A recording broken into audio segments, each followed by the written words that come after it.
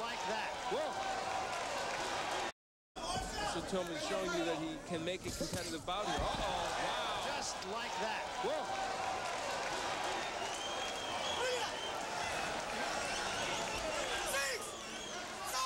And he's up, but he's not in good shape. Only 30 seconds left if he can hang on. I don't know. Doesn't look likely, does it? That's all. They stop it. And in a thing. Champion of the world. Just go get it. No, Mike White can't be champion of the world, George. No way, okay? It's beautiful for you to say it, okay? We love your heart, but it's just not true. Give him high marks as for Levi Billups for staying in there against a superior, younger, quicker fighter. Saved by the bell. Now, wait a minute. Harold.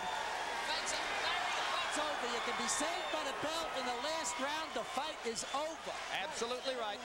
Saved. He should, but he's got too much heart and soul. He's Philadelphia bred and trained.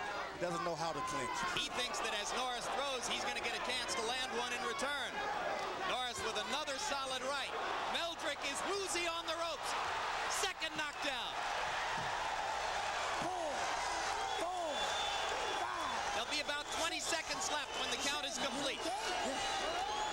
Here comes Terry Norris to try to him off. There's no free knockdown rule. Keep that in mind. And there's no quit in Meldrick Taylor. A decision for Lane to make. He's very close to stopping it, and there it is. Rightful decision.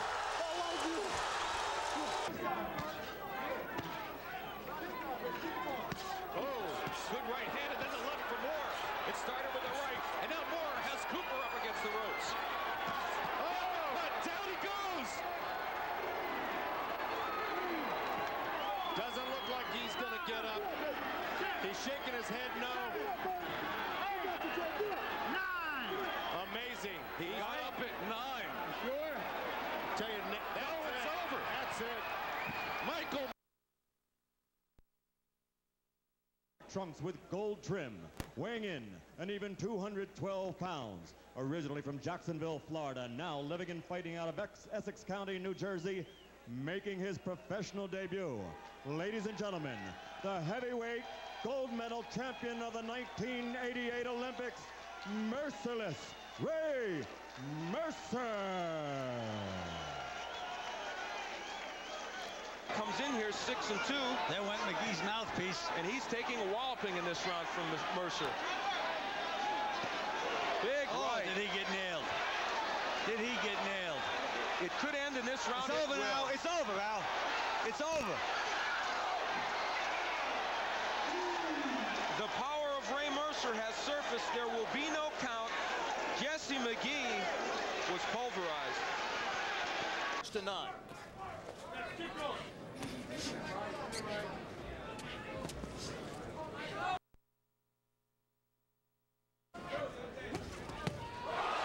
down goes Sumbu Kalambe after a major league left inside by none.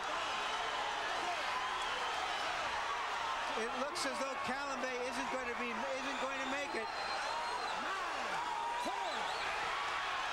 And Michael Nunn answers a lot of doubters about his punching power. One solid left hand put Kalambe to sleep. That was unbelievable. I didn't expect that. If you didn't expect it, what do you think Kalambe expected? He was caught cold in the first round. Obviously shocked display Here's another look. Of power. Here is when Michael Nunn's taking his time, throwing his jab out, and what's the counter left hand of Michael Nunn? It caught Kalambe flush on the chin. He had been very relaxed throughout the first round, not looking as though he was pressing the action or looking to do any serious damage. And then this. And you know what people are going to talk about, because it was a one-punch knockout. Just the power of his left hand. Something that he wasn't supposed to be able to do.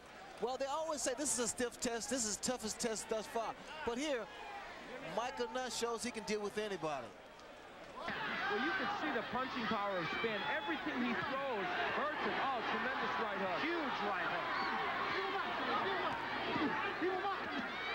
Well, you can understand now why it's tough for Tracy Spann to get fights.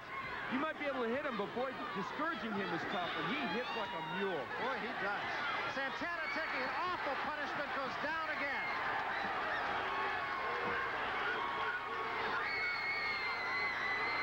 And it's over. Tony Battle has stopped the fight.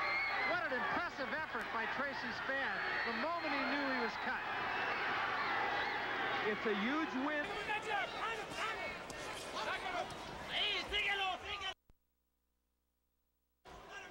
We said at the top of the show that Louis Lamelli can't win a decision. It's kind of inconceivable to think of that. He just has to go out for a knockout. It's so obvious from the rounds we've seen so far, Dan, that that's accurate.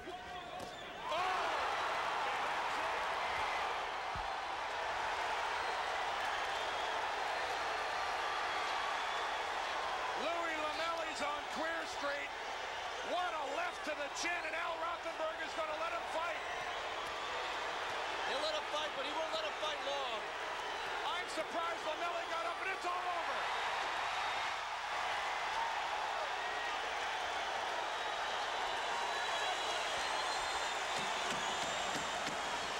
To buy time so his eyes will clear up, and the only way he can do that is to fight.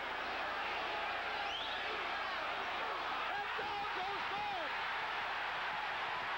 A pinpoint left hand to put Berg down. He went down like a tree trunk. He was all over. Incredible. He called that over when he got up.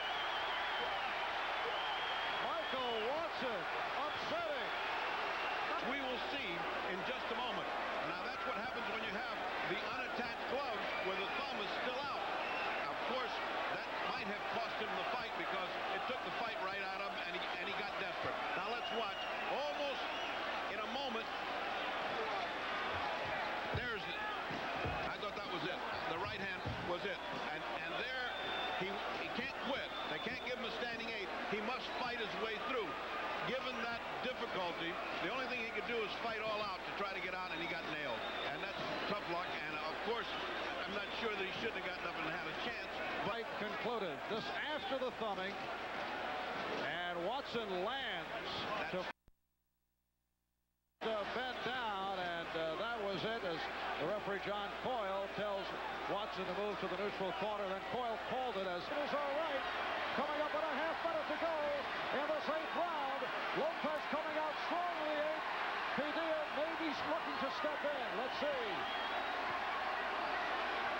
Jackson has nothing. We're down to 20 seconds to go on the round. It is all Lopez. I don't know what Padilla's waiting for. There it is. That's it. Tony Lopez stopping Tyrone Jackson in round 8 to successfully defend. We're seeing now both eyes swelling up. Just left one definitely, right one definitely, and now left one's getting a little mouse under. Some new damage on that left eye now. Now left one's getting a little mouse under. Some new damage on that left eye now. But Esparragoza peppering Cruz now. Cruz having problems. And there he goes down for the first time in the fight. That was a left. Excellent left. And onto the buckle goes Esparragoza. He will try to finish Cruz now. It was a beauty of a left hook which sent him down. And here comes Esparragoza. Late in the 12th round, the first knockdown of the fight. Cruz went down on his behind, got up. That's it. And that'll be stopped. That'll be it. And that'll be up.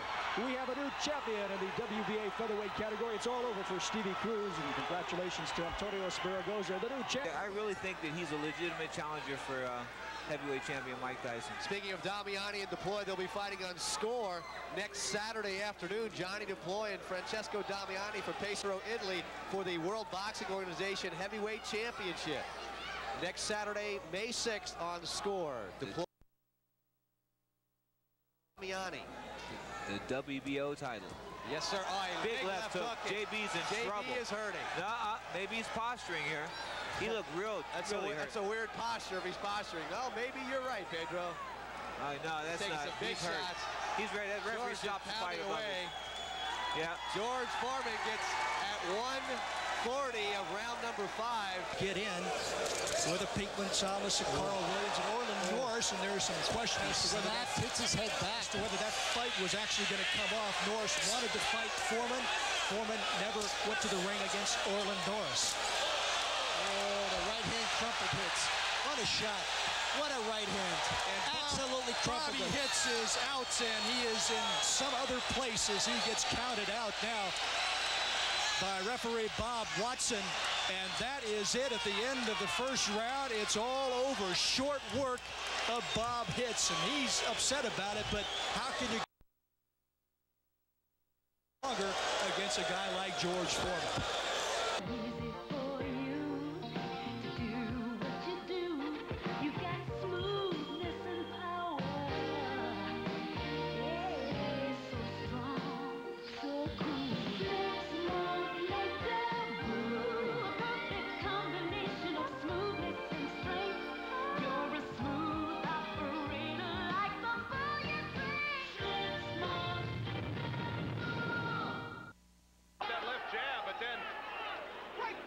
Following it up with a right that found the mark 2 or 3 times in a row against Jones. And it could be that Jones just has trouble seeing that right coming because of the swelling in his left eye.